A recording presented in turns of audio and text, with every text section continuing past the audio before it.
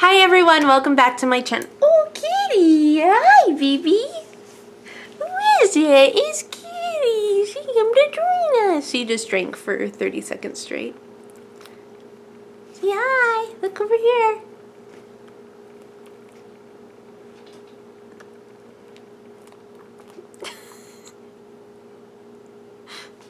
Hi everyone, welcome back to my channel. My name is Jen and today I'm going to be reviewing a drugstore mascara for you.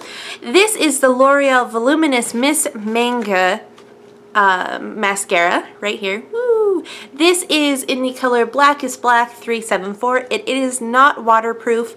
I'll go ahead and show you the packaging. The packaging looks pretty similar. I'm pretty sure it's the exact same packaging as the $1 Million Lashes. Is that what it's called?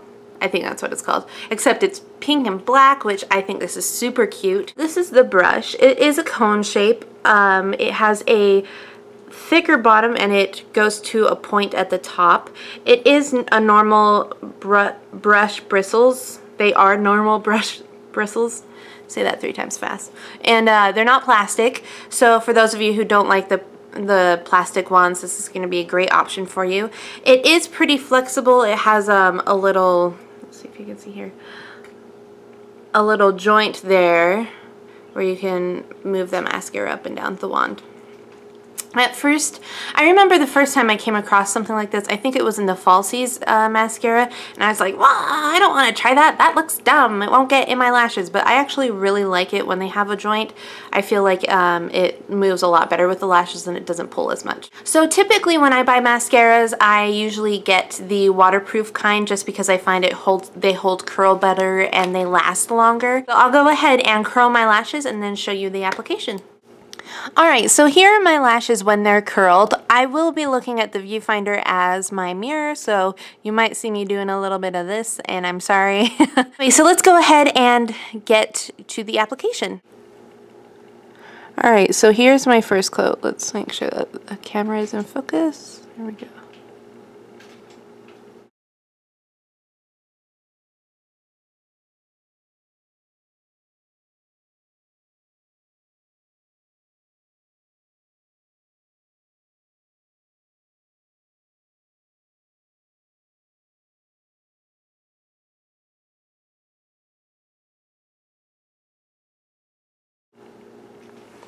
So there is one coat.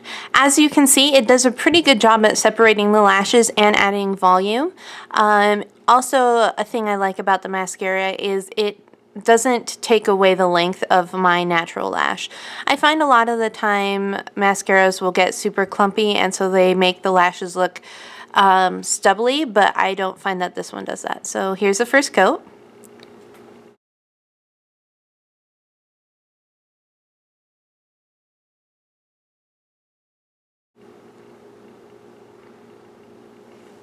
So here's the completion of the second coat. As you can tell, my lashes look pretty nice.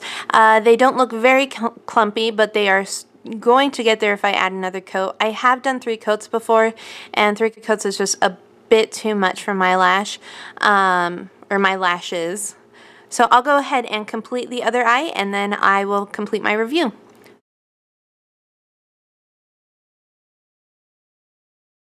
Alright, so here's the completed look. As you can tell, my left eye doesn't like to hold mascara the same as my right eye does. It's a little bit more stubborn and the lashes are a bit harder to work with, but ultimately the result is really great and I actually really like this mascara. The only issue I have is that it does flake off pretty easily. I can usually only wear this for about 5 hours before I start getting super flaky. Now I am a person who likes to touch my face. I just do it all the time. I am a contact wearer, so I'm always like rubbing my eyes, which doesn't help. So maybe if you don't touch your face very often, this wouldn't do that as much on you. I'm not quite sure. I think that if they did have a waterproof formula, I would like this a bit more. The curl doesn't last as long as I would like it to. It doesn't hold my curl, but it keeps my lashes separated, lengthened, and it keeps them looking pretty full at the base, which is what I really like in a mascara. For those of you with sensitive eyes, I do recommend this product.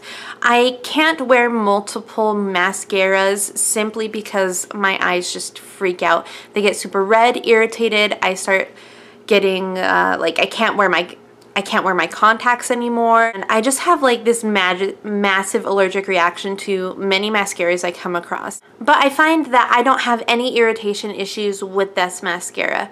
I give this mascara a thumbs up. Go ahead and try it. It's a great price point and it does wonders for your lashes.